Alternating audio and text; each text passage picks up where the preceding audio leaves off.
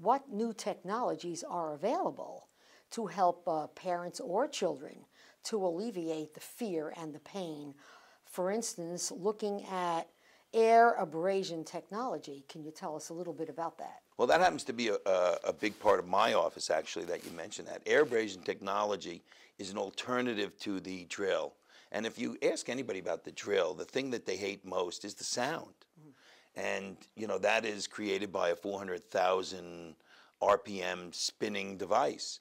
The air abrasion is a technology that not a lot of dental offices use for varying reasons.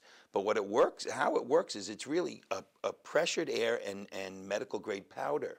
And you can actually remove the caries from, or cavity as the public calls it, from the tooth in a very gentle manner with no heat created, no water used.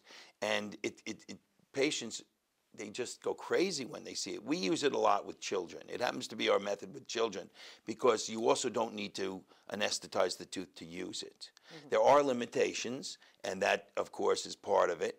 But it's an amazing technology, and it's something that, you know, it's very funny because the worst thing that can ever happen to me as a dentist with a parent who brings their child in is the first thing the parent does is relate to the child their own experiences, and they'll utter the phrase, and my assistant will look at me and roll her eyes, "Don't worry, this won't hurt."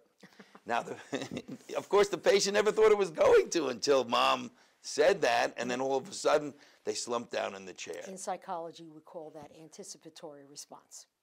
All right, I'm going to use that one. That was That's a good good one. one. Yeah.